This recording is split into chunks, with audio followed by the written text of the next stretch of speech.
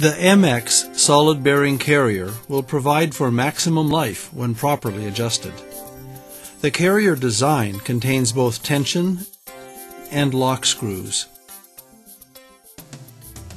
The tension screws control the amount of pressure placed on the carrier bearings.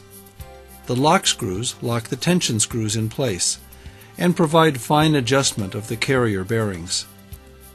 The number of tension and lock screws will vary depending on the bore size of the actuator. The following procedures will explain how to adjust a carrier that has become loose after extended cycling and how to replace bearings that have become worn.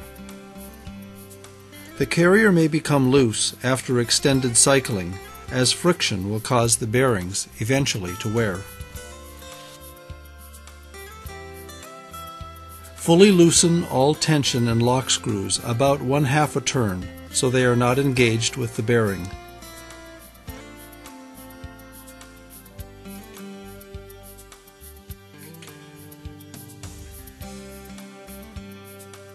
Tighten the tension screws on both sides of the carrier roughly 1/8 to 1/4 turn clockwise past where the screw starts to feel snug.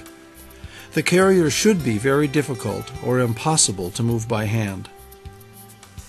Next, adjust the lock screws on both sides of the carrier roughly 1/8 to 1/4 turn clockwise past where the screw starts to engage.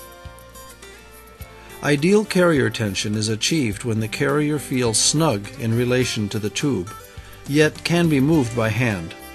No rocking motion should be present. The carrier should also be loose enough to be moved by hand over the entire length of the actuator. If, after this process, the carrier has become too loose, equally adjust all of the lock screws with a slight 1/32 turn counterclockwise. A carrier that is adjusted too tight will increase the breakaway pressure required for motion, and in extreme cases, no motion will occur when air is applied. Depending on the duty cycle of the application, over time this process may need to be repeated. Keeping the carrier in a properly adjusted tension will prolong the life of the MX bearing system and the actuator itself. If, after years of application cycles and bearing adjustment, you have excessive bearing wear, you should replace the bearings. The bearing kit includes 2 bearings and 4 end caps. Loosen all tension and lock screws about 1/2 turn so they are not engaged with the bearing. Remove the 4 end cap screws from the bearings at each end of the carrier. Slide out the bearings and discard.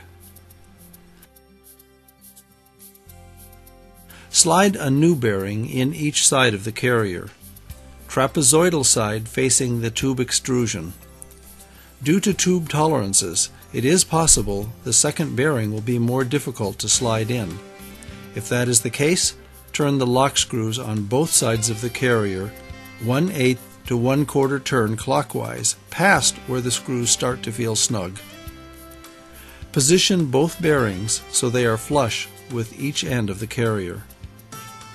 Place the bearing end caps at each end of the bearings, smooth side facing out, and replace the 4 end cap screws into the bearing ends.